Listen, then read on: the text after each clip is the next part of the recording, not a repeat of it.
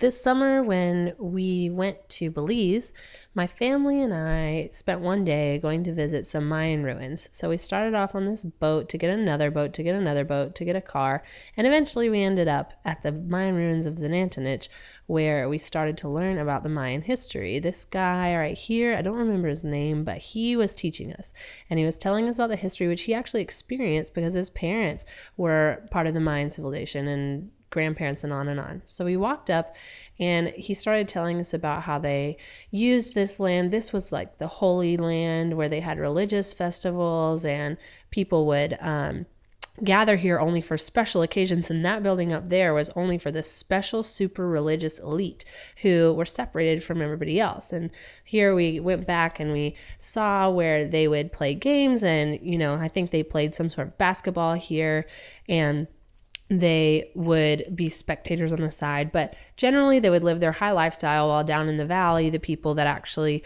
would harvest the food and the resources to make all this happen were kind of faced with dealing with how to get all that going. But we eventually made it up to that side I showed you before, and we had to climb up all these stairs, and when I was out of breath at the top, it was beautiful.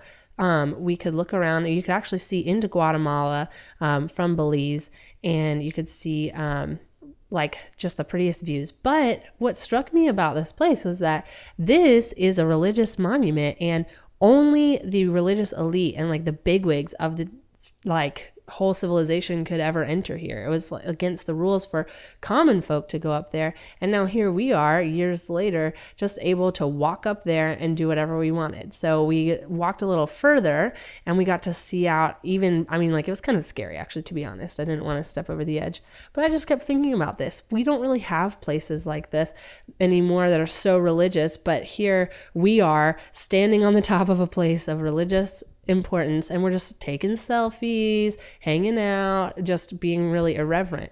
But I guess we don't really have those places these days, so that kind of society doesn't exist. But what if our society crumbles one day because we overuse our resources like the Mayans did? And what if we're left with these things that used to hold so much meaning for us, but where is that meaning now?